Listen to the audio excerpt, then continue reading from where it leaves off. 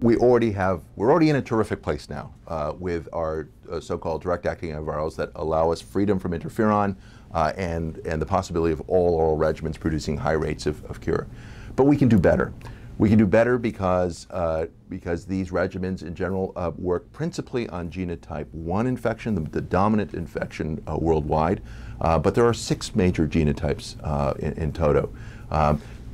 Those all oral regimens have not necessarily reached out to be equally efficacious among several of those. So the hope then with these forthcoming regimens is to make them increasingly what we call pan-genotypic, that is to say active against all genotypes 1 through 6.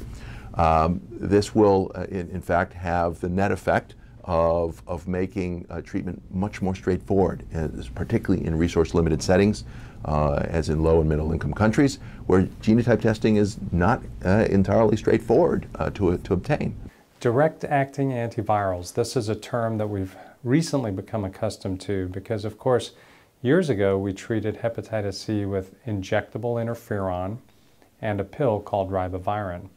Well, these direct-acting antivirals, or DAAs as we call them, are really revolutionizing the treatment of hepatitis C. These are pills, no shots.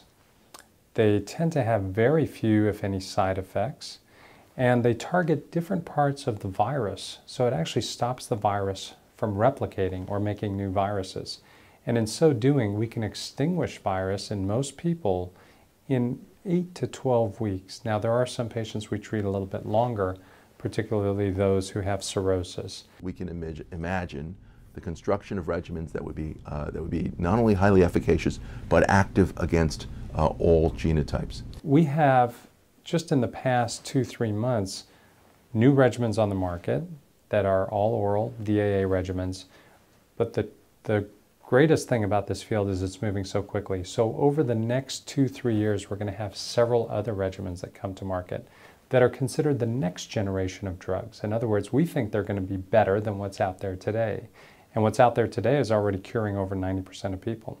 So we want to get it to 100% for every patient type, and that's the promise of these new generation direct-acting antivirals. A further advantage potentially of combining those regimens and those classes would be to potentially allow for shortening of regimens from the current 12 weeks of therapy to even imagining 8 weeks or less.